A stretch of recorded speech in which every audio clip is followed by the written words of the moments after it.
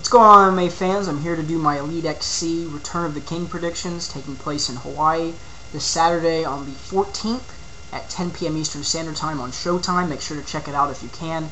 It's going to be a great night of fights, compelling fights actually. These are some pretty good matchups that they've put together, and if you can catch it, make sure to check it out. Going to run down a couple fights off the main card, compelling fights.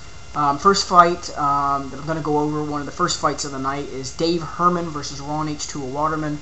Ron Waterman, of course, excellent wrestler, has a very good ground game, underrated ground game. He's got pretty good submission skills on the ground.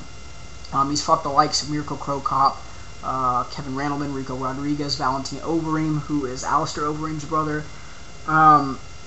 Dave Herman just recently fought Mario Rinaldi at an Elite XC show, and I'm not sure which one it was, but I only got I only got to see a little bit of that fight, but from what I could see, Herman's got decent stand-up. I think what's going to happen in this fight is Ron's going to take Herman down, probably try to lay him, pray him, and probably go for some submissions. That's what Waterman normally does, and I think he's going to win a unanimous decision over Dave Herman. Next fight, Murillo Ninja Hua facing off against Tony Bonello. Ninja, of course, one of the world-class Muay Thai practitioners in this game. He's fought the likes of Rampage Jackson. Super close decision, that fight. He's fought Akira Soji, Paulo Fio, Ricardo Arona, oh man, Dennis Kang, Joey Villasenor. He fought Robbie Lawler just recently. Of course, that was for the title and lost that.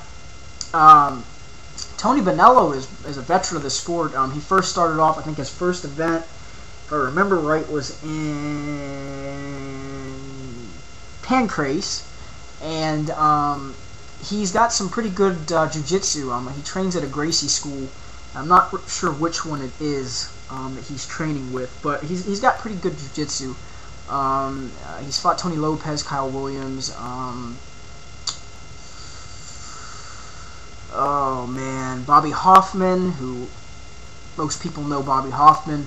I think everywhere that Tony is good at, Ninja's better. Ninja's better in the jiu-jitsu. Ninja's better in the stand-up. Ninja's better in the clinch. Ninja's just better all around. I think Ninja's going to take this fight. Second round TKO. I think he's going to stop Tony pretty convincingly. I think he stops Tony, so I'm going to go with Ninja, second round TKO. Next fight, Nick Diaz versus Musin Corbray. Musin is a Muay Thai practitioner. He's got some decent jiu-jitsu. He's pretty good on the ground. Nick, of course, trains with Cesar Gracie. He's a black belt in jiu-jitsu. Lucido Espinoza is his boxing coach. Of course, anyone that knows Espinoza knows about him being a champion boxer. He's a world-class coach. I mean, you can't get any better than that guy. And Nick is a talented dude as far as his boxing skills go. Musin, though, has got some pretty damn good leg kicks and decent stand-up himself. Musin, of course, has fought just recently Lee Gibson, Jeff Williams. And Nick, of course, has fought some of the best guys in the world at his weight class.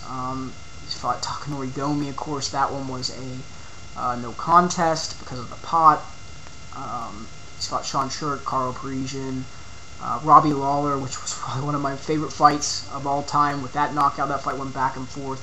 I think everywhere that Musin is good at, I think Nick is right there with him. I think Musin has got better leg kicks, but I think Nick may have the better pure boxing. And I think he's better on the ground. So I think Nick's going to go for a takedown, probably try to get this fight to the ground, and submit Musin. I'm going to go with Nick Diaz, second round, Kimura. I think he's going to stop Musin and win the fight pretty convincingly. Next fight, KJ Noons versus Eve Edwards. This is really a compelling fight and interesting fight. KJ Noons, of course, was what's the word? was a Pride up-and-comer. He never fought in Pride, but he was supposed to fight in Pride. He never actually got the fight in Pride. There was contract disputes and a whole bunch of other mess. But KJ fought Nick Diaz at the couple past Elite XC events, stopped Nick with some cuts that were on Nick's face. He's fought Charles Crazy Horse Bennett, got knocked out by him. Yves Edwards has fought the likes of some of the best guys. I mean, at 155, Mark Hominick, Hermes Frank, and James Thompson. You've seen the James Thompson fight, one of the best knockouts you'll ever see. A flying leg kick, absolutely insane. He's fought Joaquin Hellboy Hansen, Joe Stevenson, the list goes on. KJ is, of course, in his previous history before MMA, he was a pro boxer, but I think Yves is more well-rounded than KJ. I think Yves is better on the ground. I think Yves has better leg kicks, and Yves may not have the better of the punches and the pure boxing, but I think in every other facet of MMA, Yves just outclasses KJ.